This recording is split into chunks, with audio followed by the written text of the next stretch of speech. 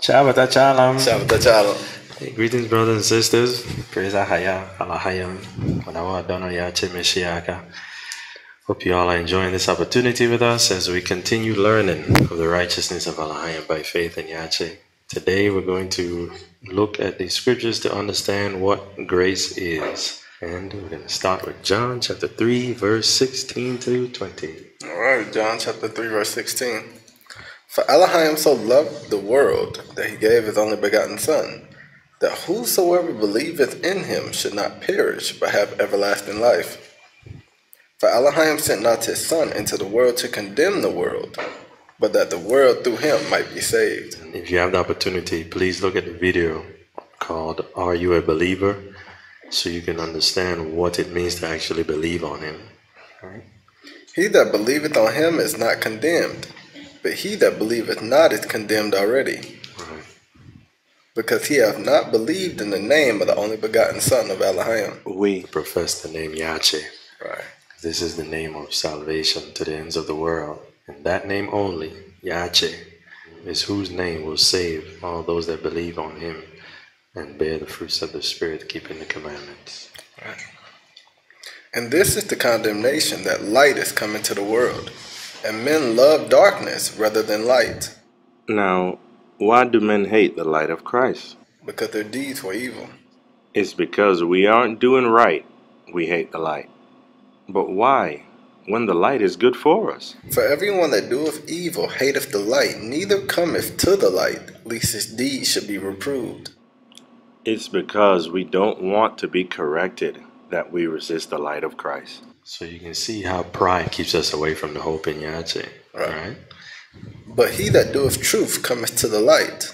We know the truth is Christ in us, in an honest and good heart, confessing our sins, keeping the word, and bringing forth fruits of the Spirit with patience and joy in our temptations. This type of man comes to the light of Christ for the following reason. That his deeds may be made manifest, that they are wrought in Elohim.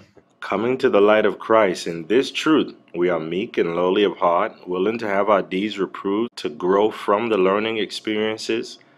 And that shows our deeds are wrought in Elohim because it's humility, willing to hear correction and change. We do this because we understand the goodness of the Father, in that He had Yache die for us while we were yet sinners. You can look at this in Romans chapter 5, verse 6 to 8. Romans chapter 5, verse 6. For when we were yet without strength, in due time Meshiach died for the unholy. For scarcely for a righteous man would one die, yet peradventure for a good man some would even dare to die. But Elohim commendeth his love toward us, and that while we were yet sinners, Meshiach died for us. Now, this atonement was made for our former sins. When we look at Romans 3 and 25, Whom Elohim hath set forth to be a propitiation through faith in his blood, to declare his righteousness for the remission of sins that are past through the forbearance of Elohim. The belief in Christ unto life delivers us from former sins, but doesn't give us license to sin willfully. Sirach chapter 15 verse 20. He hath commanded no man to do wickedly, neither hath he given any man license to sin.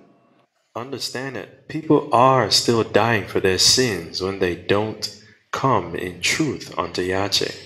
We can even look at this happening in the scriptures. After Yache made the atonement and everything, people are still being killed for their sins. So you can understand that this grace does not give us room or justification to continue sinning. Let's look at Acts chapter 5, verse 1 to 11. These were people that said they believe in Yache. They were with the apostles, knew the true names and everything, yet their heart did not turn unto Elohim in truth. Acts chapter 5, verse 1.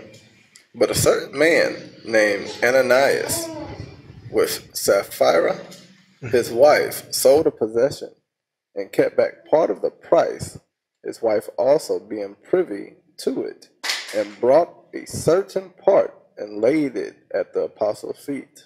But Peter said, Ananias, why hath Satan filled thine heart to lie to the Holy Spirit, and to keep back part of the price of the land? Whilst it remained, was it not thy own? And after it was sold, was it not in thy own power?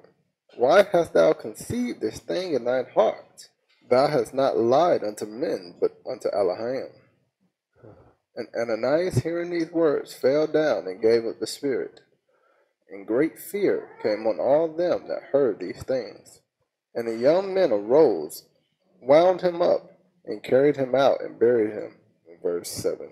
And it was about the space of 3 hours after, when his wife, not knowing what was done, came in. And Peter answered unto her, Tell me whether ye sold the land for so much. And she said, Yea, for so much. Then Peter said unto her, How is it that ye have agreed together to tempt the spirit of Ahijah? Behold, the feet of them which have buried thy husband are at the door, and shall carry thee out. Notice this is the Holy Spirit. She has no pleasure in iniquity. In Proverbs chapter 1, verse 23, she calls unto us to turn from our iniquity and to hear her reproof. And she is described as follows. Wisdom of Solomon chapter 1, verse 4 and 5. For into a malicious soul wisdom shall not enter, nor dwell in the body that is subject unto sin. For the Holy Spirit of discipline would flee deceit, and remove from thoughts that are without understanding, and will not abide when unrighteousness cometh in. So we have to understand the Holy Spirit is very sincere in righteousness. And she really wants us to do the right things and choose the ways of Ahijah. Because we see here what happens.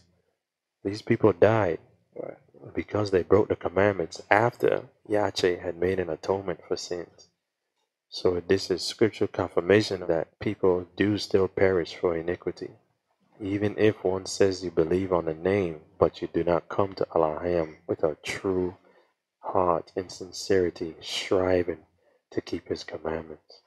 Also, you have confirmation that he was sacrificed for our former sins, in that these people sinned willfully after coming to the knowledge of the truth. As you see the result, there remain no more sacrifice for sins. So hopefully this better helps understand his grace. All right. Then she fell down straightway at his feet, and yielded up the spirit. And the young men came in, and found her dead, and carrying her forth, buried her by her husband. And a great fear came upon all the church, and upon as many as heard these things. That's right. Seek your salvation with fear and trembling. Right. We look at Hebrews chapter 10, verse 26. Hebrews chapter 10, verse 26. For if we sin willfully after that we have received the knowledge of the truth, there remaineth no more sacrifice for sins.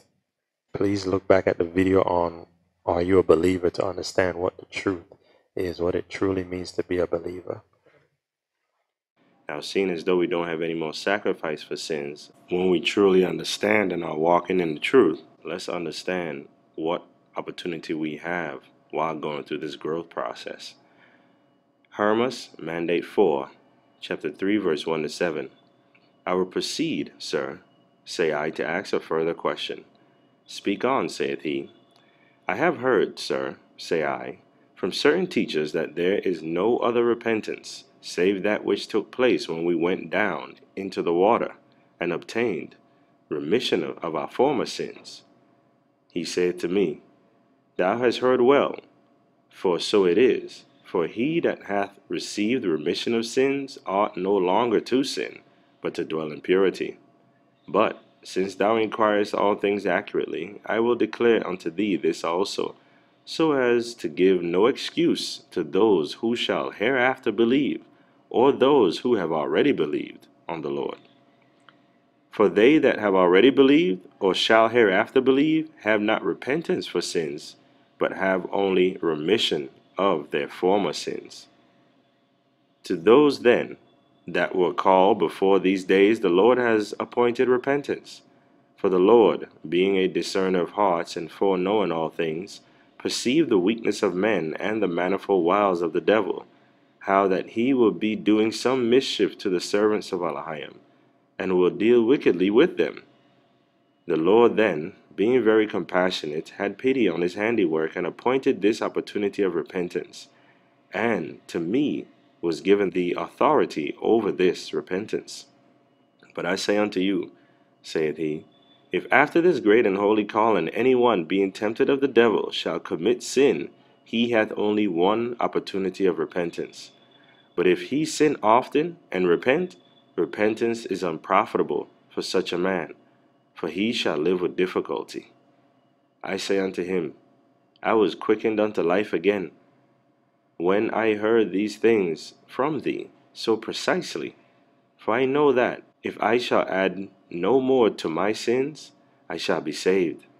Thou shalt be saved, saith he, thou and all, as many as shall do these things.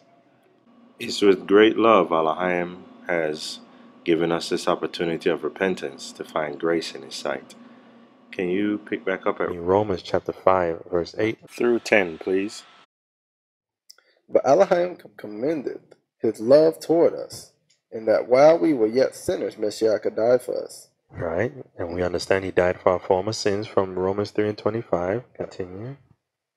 Much more then, being now justified by his blood, we shall be saved from the wrath through him. For if when we were enemies, we were reconciled to Elohim by the death of his Son, much more, being reconciled, we shall be saved by his life. Now, how were we enemies by precept?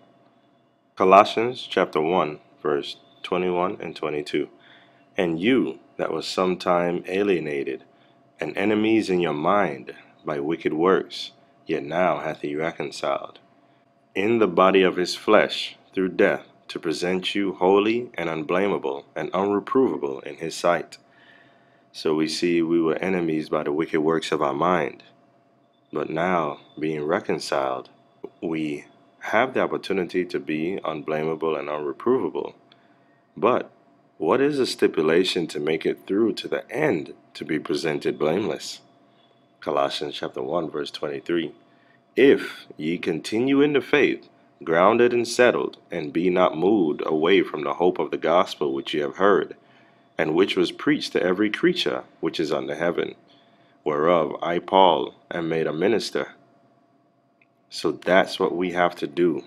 Yet there's more. What else do we have to do? In Romans chapter 5, verse 11. And not only so, but we also joy in Elohim through our Dono Yache Mashiach, by whom we have now received the atonement. It's amazing because you have verse 11, it said, now we receive the atonement. So that shows you that Paul was teaching that through Yache, we have the atonement for sins. The debate at that time was the sacrifice for sins. How do we get an atonement? And Paul was teaching in Acts 13:39 to 40 that all men are justified through Yache, whom they could not be justified through the law of Moses. That lets you know that the debate was about the law of animal sacrifice, seeing as though Yache is the atonement here. And now that we have an atonement through him, where does that leave the law of animal sacrifice? Can you read Romans chapter 5, verse 13, please? For until the law, sin was in the world, but sin is not imputed when there is no law. So if there is no animal sacrifice needed anymore because of Christ, what was the purpose of the animal sacrifices? Galatians chapter 3, verse 19. Wherefore then serveth the law? It was added because of transgressions, till the seed should come to whom the promise was made, and it was ordained by angels in the hand of a mediator. So the sacrifices were added to the law because of the transgressions of Adam, until Christ, the promised seed, will come to fulfill it, suffering for our sins, that all nations may be blessed. 1 Corinthians 15 and 3. For I delivered unto you first of all that which I also received, how that Christ died for our sins according to the Scriptures. Paul goes on to elaborate on the purpose of the sacrificial law. Can you read Romans chapter 5, verse 20, please? Moreover, the law entered, that the offense might abound. But why did the offense abound because of animal sacrifice? Hebrews chapter 10, verse 4. For it is not possible that the blood of bulls and of goats should take away sins. So not having sins taken away led to sin abounding by guilty conscience, weighing us down to stay in sin. Continue in Romans 5 and 20, please. But where sin abounded, grace did much more abound. So how did grace abound more than sin? Can you read Romans 5 and 16, please? And not as it was by one that sinned, so is the gift. For the judgment was by one to condemnation, but the free gift is of many offenses unto justification. So grace abounds because it covers many offenses of our former sins unto justification. For if by one man's offense death reigned by one, much more they which receive abundance of grace and of the gift of righteousness shall reign in life by one, Yache Mashiach. So one sin by Adam caused us all to die. Yet through grace, for our abundance of former sins, through Christ, we are given an atonement and the gift of righteousness reigning in our life, as opposed to the curse of sin reigning in us and causing us to transgress the commandments. I want to touch on something real quick Oh, before we please. go Sure. on. Just like it says in, because you were talking about grace and how grace, it reigns through righteousness. Like we have to go through, right? When you look in John 14:6, Yache saith unto them, I am the way, the truth, and the life. No man cometh unto the Father but by through me. The word way is G3598, which means a journey. So you literally have to take that journey from being a sinner and then take that journey to becoming righteous. So that's what the grace is. The grace is from being a sinner to becoming righteous. The grace is the journey in between. Right. So, If just man falls and get back up, you might fall, but there's grace because you're walking forward. that's correct. That's a good understanding of the grace. I think that was a great edification for us to know and be encouraged to continue going forward. Can you jump to Romans 5:21, please? That as sin hath reigned unto death, even so might grace reign through righteousness unto eternal life by Yache Mashiach Adonai. Notice the grace of the atonement and gift of righteousness only reigns through righteousness. Hence, we have to cease from sin to abide in the grace. Can you read Romans chapter 5, verse 18, please? Therefore, as by the offense of one judgment came upon all men Right. to condemnation, even so by the righteousness of one the free gift came upon all men unto justification of life. Romans 5:15, please. But not as the offense, so also as the free gift. For if through the offense of one many be dead, much more the grace of Elohim and the gift by grace, which is by one man, Yache Mashiach, have abounded unto many. There we see the greatness and the abundance of the grace given unto us by the one man, our Lord. Now, does this grace give us place to sin? Romans chapter 6, verse 1. What shall we say then? Shall we continue in sin that grace may abound? Elohim forbid. That means never.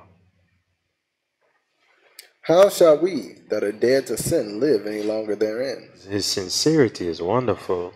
Because he said, he's like, think about it. Right. How shall we go sin again when we're dead to it? Right. We just partook in Yache. We got baptized in the name. We're dead to sin. We're not serving sin anymore. The grace is through righteousness unto eternal life. The goal of righteousness is Yache for them that believe. We just got forgiven for our past sins. How can we Right. go back to our past sins? Right. Remember we told, how are we going to go touch the dead body, wash ourselves, and go touch the dead body again? Right. That's not what we're here for, brothers and sisters. Right? Continue. Know ye not that so many of us, as were baptized into Yache Mashiach, were baptized into his death? Therefore, we are buried with him by baptism into death, that like as Mashiach was raised up from the dead by the glory of the Father, even so we also should walk in newness of life.